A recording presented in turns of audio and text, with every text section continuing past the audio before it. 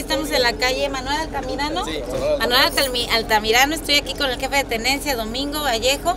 Y bueno, esta calle es muy importante porque beneficia, aquí está la Unidad Deportiva, hay una escuela y hay un panteón. Entonces es una calle que nos han pedido de mucho tiempo aquí en Caleta. Hemos avanzado poco a poco con otras pavimentaciones, pero esta también es una de las más importantes. Así que en unos días más, Domingo, ya vamos a estar aquí con las máquinas pavimentando, y esto es con el fondo 3 del Fondo Federal, que ese sí nunca nos ha fallado. Así que venimos a tomar la foto de antes y después para demostrar que sí están hechas las obras en Lázaro Cárdenas. Mi respeto aquí para la señora, siempre nos han estado apoyando todos los funcionarios, siempre hemos dicho que un gran equipo que conforma el ayuntamiento, y las obras están a la vista.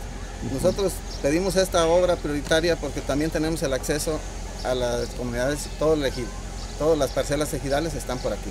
Entonces, aparte de lo que ya señaló la presidenta, pues todas las cosechas, todos los del ejido salen de acá, de esta parte.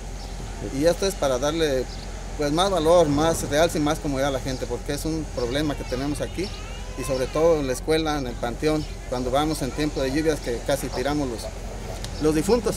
Pero bueno, muchas gracias a todos aquí por estar apoyando a Caleta y viendo de que estemos mejor. Y muchas gracias a la presidenta que siempre ha estado al tanto con nosotros y deja lo que tenga que hacer allá para venir a ver aquí los problemas y a darle solución. Más vamos a hacer un ordenamiento también, porque una obra, si no hay ordenamiento, no luce. Así que le vamos a pedir a toda la gente de Caleta que coopere para que Caleta se vea bien y pueda tener más turistas también, ¿verdad, Domingo?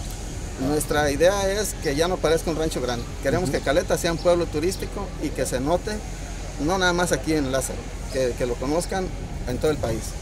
Y lo que estamos haciendo es embelleciendo el pueblo y trabajando para el pueblo aquí con la jefa. Así es. Gracias.